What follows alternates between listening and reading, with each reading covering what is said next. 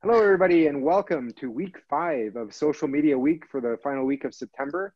We're so fortunate that this September, God gave us 5 Tuesdays because we've already talked about the importance of using social media for your business. We've talked about creating a content calendar and scheduling that content. We've talked about measuring the results of your activity and making sure that you have a return on investment. And today we're going to talk about social media advertising, specifically with placing pay-per-click ads on social media channels such as Facebook, Instagram, Twitter, LinkedIn, and many, many others that you may be familiar with. So we have a special guest today. We've invited Shaya to join us. Shaya is our in-house PPC specialist, so pay-per-click specialist. Shaya, why don't you introduce yourself? Hi, everyone. My name is Shaya, and I'm an account manager and PPC specialist here at WebROI. And PPC, like Jason said, means pay-per-click, and it just means I take care of all the paid advertising for our clients. Thank you, Shaya, and welcome. Share with us, if you will, just kind of strip it right back to the basics, because many in our audience may not be that familiar with it. What is social media advertising? Okay, so going back to the basics, like you said, social media advertising basically is creating and deploying advertising on social media platforms. So advertising on Facebook, Instagram, LinkedIn, all that will be referred to as social media advertising. And is it the same, Shaya, as pay-per-click and other channels like Google AdWords? That's a very interesting question, Jason. So pay-per-click is usually used with synonymously with paid search. And it confuses a lot of people when they then hear pay-per-click associated with other platforms. Now, pay-per-click is just an advertising model that allows users to pay only when, that allows advertisers to pay only when users click on their ads. So say your ad shows up 10 times and it gets clicked twice, you only get charged twice. So yes, pay-per-click is obtainable on social media advertising, but it's not an ad in itself, it's a model of advertising. Are there other, within the same realm of advertising, are there different models where you're not paying per click, but maybe paying for impressions and brand awareness? Oh, yes, definitely. So depending on your objective, you can decide to pay for impressions. And the way that would work, usually a click, you pay for 1 click, but for impressions, you pay per 1,000 impressions. Also, platforms allow you to pay per lead. So you can actually optimize the pay depending on the number of leads that you get. So you get only 1 lead and 20 clicks, but you pay only for 1 lead. But as you can imagine, the amount for a lead would definitely be a lot more than what you would pay for a click or for 1,000 impressions. So Shaya, I'm sure a lot of our audience are sitting out there saying, they've heard about social ads, they've probably seen social ads, maybe they've even clicked on social ads, but they don't necessarily see how social ads can benefit their business. So maybe you can enlighten us, how can it benefit the average business that might be listening to this podcast? Right, okay. As with every other mode of advertising, the key to success is usually ensuring, first of all, that you know what your business goals and objectives are. So the reason why you're advertising. The second thing is to understand who you're speaking to. So who is your target audience? And the third thing is, what am I selling to them? What am I saying to them?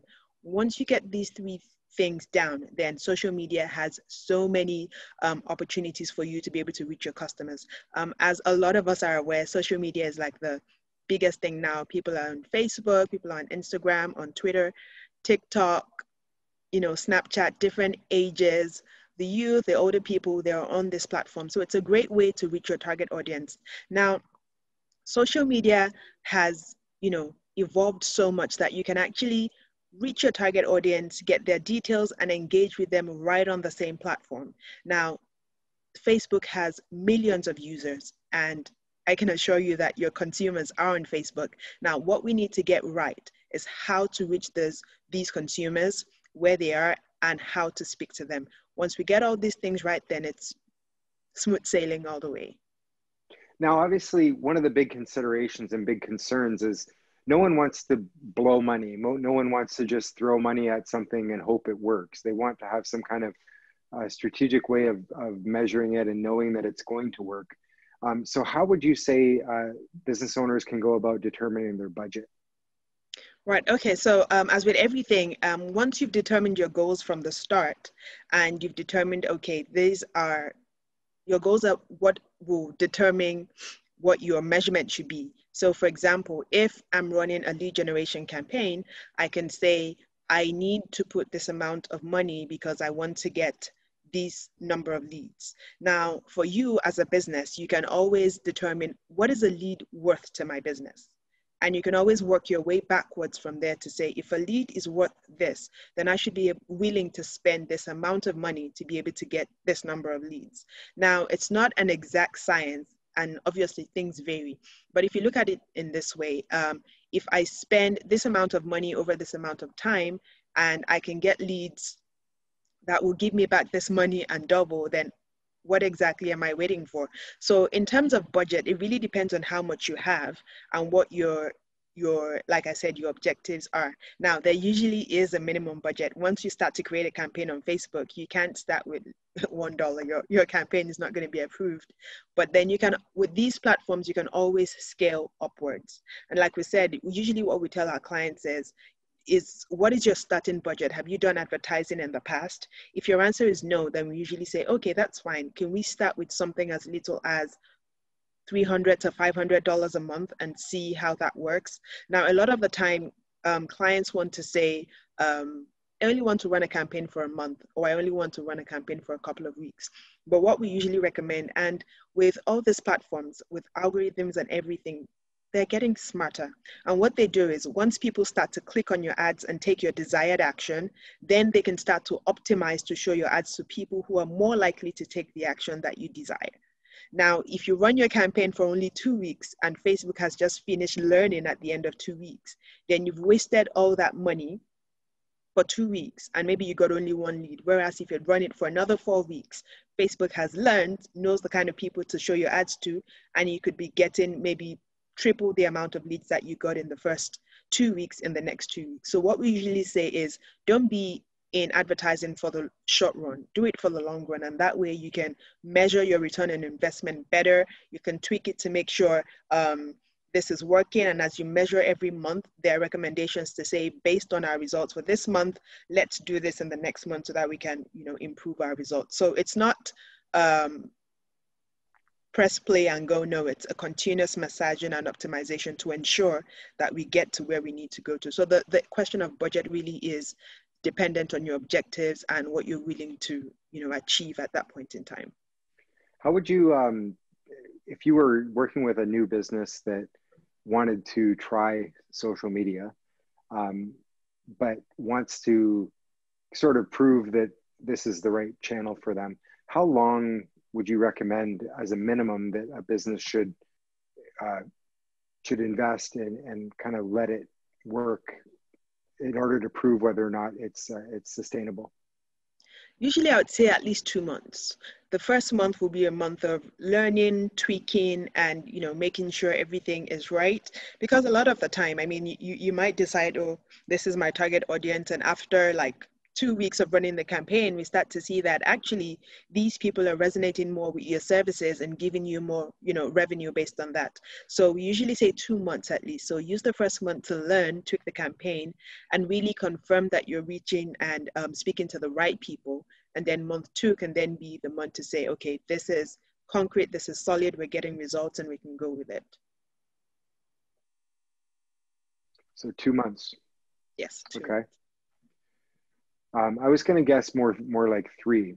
The reason I would say 3 is because the first month you're establishing your campaign. The second month you're tweaking and improving things, and I would think the third month is where you start to really see things take hold.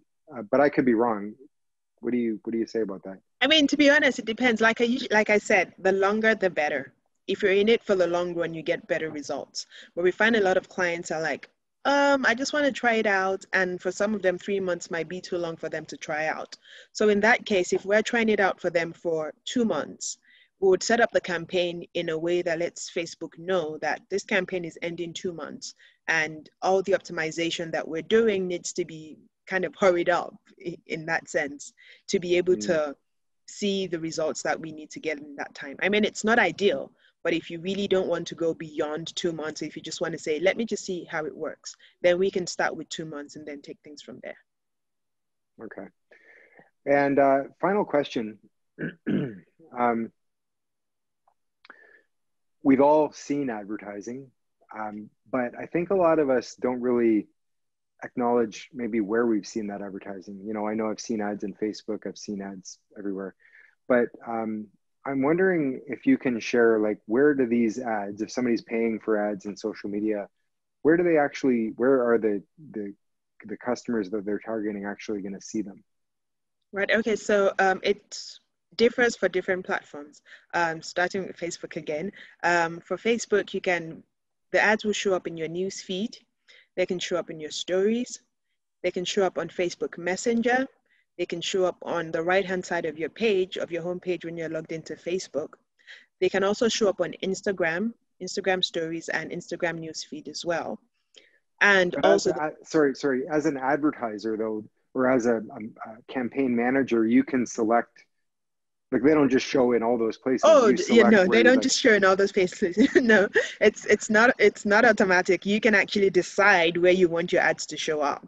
So it's not, yes, you can decide. So if you don't have an Instagram page, for example, your ads can still show on Instagram, but if you don't believe there's any value, then you wouldn't show your ads on Instagram. And also, some people have limitations based on the kind of ads that they can create, and that might be an issue for different placements as well. So that also helps you. If you can only create a certain size of ads, then you'll be able to find a placement that works for you as well. And so that's for Facebook. Yeah. Very good.